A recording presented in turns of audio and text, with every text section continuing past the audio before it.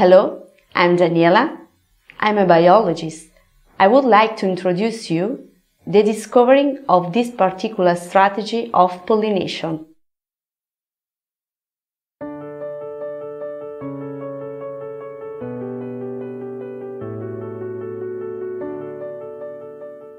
Here we are in the eucalyptus forest in Kings Park and Botanic Garden in Perth, Western Australia.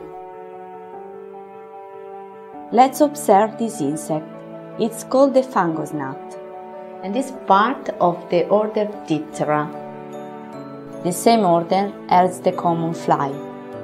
It's attracted by the pheromones emanating from this orchid, Pterostylis sanguinea, in particular from the lower petal, also called labellum.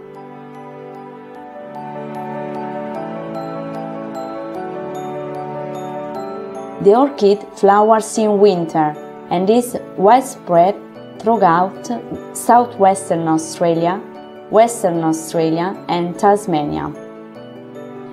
We are seeing its pollination strategy. The pheromones given off by the orchids are the same volatile compound emitted by the female to attract the male during the mating ritual. The insect displays typical sexual behavior, caressing after various attempts the lip of the orchid, which is sensitive to the pressure of the insect. We can observe that it shuts like a trap, catapulting the insect inside the flower. Once the insect is trapped inside the flower, it must find a way to get out. It has to pass through a narrow tunnel, the column, where the orchid's pollen is stored.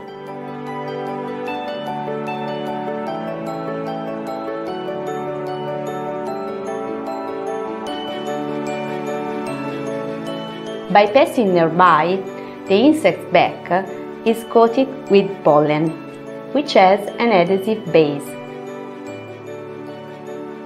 Here we can see it getting out of the flower, complete with a type of little yellow backpack on its back, the orchid's pollen.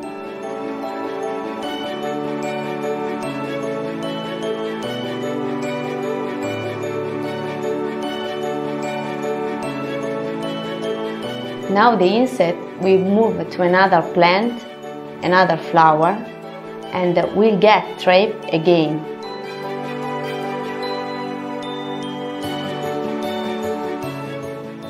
This time, it's able to pollinate the flower by leaving the pollen on the stigma, allowing the fecundation.